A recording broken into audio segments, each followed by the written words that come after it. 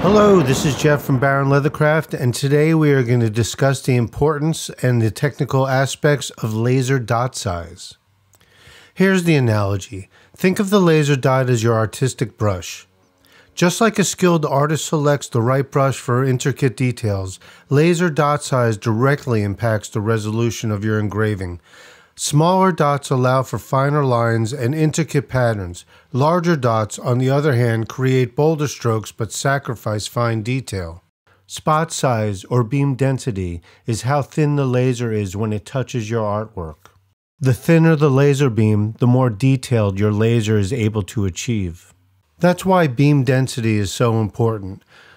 Very often people, when they search for a laser, they just look at how many watts it is and how fast the machine is. A very powerful laser and a very fast machine is excellent, but is it going to do the detail that you're looking for? In this video, I took 4 lasers, a 5 watt, a 10 watt, and 2 20 watt lasers. As you can see, every one of these lasers engraved differently. In my opinion, lasers are similar to musical instruments. There's quality ones and then there's junk, but they all sound differently. This is why when I do a laser review, on the most part, I'll use the same artwork in each review. That's why I concentrate more on the artwork than doing a cut and burn test. This way you're able to see the quality of the engraving and make a comparison by basing it on the other reviews. Alright, let's get a little more detailed of a look. These were engraved by the 5 watt Atom Stack P7 M40. Its beam density spot size is 0.02 millimeters. Let's go ahead and put that under a magnifying glass. In my investigation to find a definitive answer of what creates a small dot size or a dense laser beam, I ran into an incredible amount of information. You're better off having Leonard Hofstadter explain it to you. There's many variables: power, focal length, compression of the laser. If you're interested, by all means investigate. You don't want me explaining this to you. It's amazing how technically intelligent some of these people are. What I do want to share with you is the amount of detail that you see here in relation to the ones that I will show you in the future. Here is the hair barrette engraved by the same machine. Just recognize how crisp the lines are, so you'll be able to compare it to the ones I show you. These here were engraved with the Afero Laser 2 with the LU2-10A laser module, which is a 10 watt laser. It has a laser spot size of 0.05 to 0.1 millimeter. Although the laser spot size is a little larger on this laser, it definitely looks very good. I would use this laser comfortably to engrave art onto leather or any other item.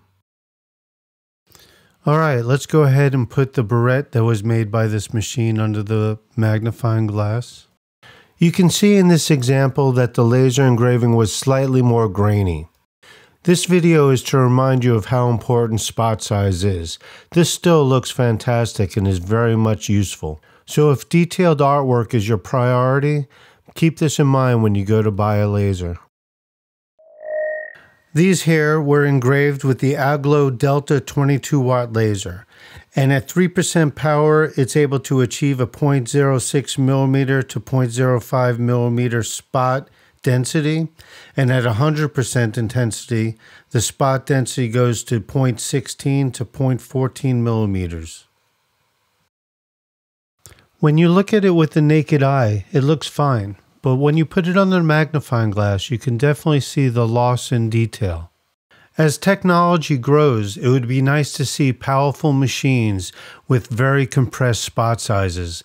That way, even though the machine is very powerful, we could still make very detailed artwork. Alright, let's go ahead and take a look at the barrette now. Here you can see an obvious decrease in color and detail. At the end of this video, I'll share a technique on how to darken this and other laser engravings. As you noticed, as the laser power increases, the dot size also increases in size. For this reason, there's less detail in the artwork. This is the Two Trees TS2 20 watt laser. According to its stats, it has a 0.05 to 0.1 millimeter spot size.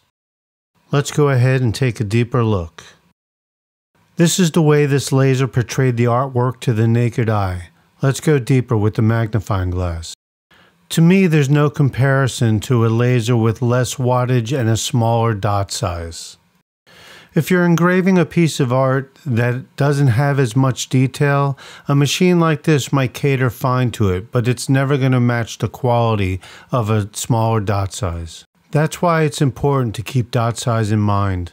Obviously, these higher wattage machines still engrave well. We're looking at them under the magnifying glass, but some people are very meticulous about detail.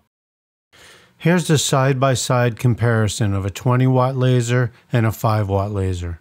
As they say, remember that setting these lasers up is as much of an art as it is a science. So you could change a lot of factors and it will give you a different appearance. You can change the DPI, which is the dot per inch. You could change the amount of power that the machine is running at and the speed. But the size of the optical density for when the laser hits the actual material is really important. That's where your detail is going to come about. Remember, your spot size is the size of your brush.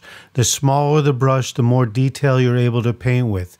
So keep this in mind when you buy a laser. Depending on the project I'm doing is how I choose what laser I'm going to use when I do it. If I'm just cutting a pattern out for a leathercraft project, then I'll go ahead and use my 20-watt laser. If I plan on tooling the leather and I need to have a stencil on it, I'll go ahead and engrave the stencil and cut out the pattern with a 20-watt laser. If my intentions are to engrave detailed artwork onto leather or any other material, I'll use a 5 or 10-watt laser. Yes, it's going to take longer, but quality is important and you want your work to look the best. Of course, the material that you're engraving on makes a big difference. My 20-watt laser engraves onto slate very well, and because it does an excellent job on slate, I will use it because it's going to be faster. Fortunately, a 5 or 10-watt laser is not that expensive, especially a 5-watt laser. So you could actually own a 20-watt laser and also go ahead and buy a 5-watt laser. At this point in technology, lasers are just not one size fits all. Here's a technique to darken your engravings on leather. First, you're going to want to coat your leather with something that's called resist. Resist will protect any parts of the leather that you do not want to stain any further. I personally use B Natural's RTC Resist, but there's many resisting compounds out there. Go ahead and wipe that on and make sure you give it a good coat and get all those nooks and crannies. If you feel like waiting another 15 minutes and adding another coat, it's up to you. It's just extra protection. 1 hour later. Then I use what is called Phoebing's Antique Paste, and I go ahead and I smear this into all the grooves. I'm going to be a little careful because there's holes on each side for the barrette sticks, so if you can avoid getting it in there, that would be great. The same applies if you have stitching holes. If you already have stitching holes, you want to go ahead and be careful because you don't want to get it in there and then it's going to get all over your thread. If you can go ahead and create the stitching holes after you apply this and it dries, that would be your best option. If you noticed, I wiped this stuff off right after I applied it. It's best to get it off as quickly as possible because you want to keep those areas that you don't want stained as clean as possible to create the contrast.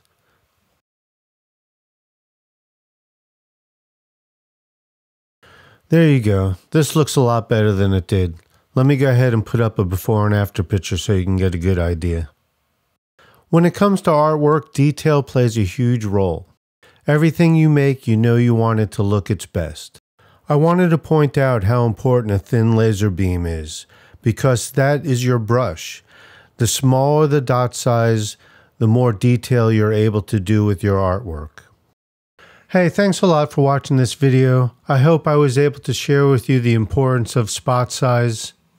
It's a variable that's often overlooked when someone is trying to purchase a laser. If you don't mind clicking that like button, that would be greatly appreciated. If you feel like subscribing to the channel, I have a bunch of more videos coming out. And just thank you very much. And be good to each other, treat each other well, and take care.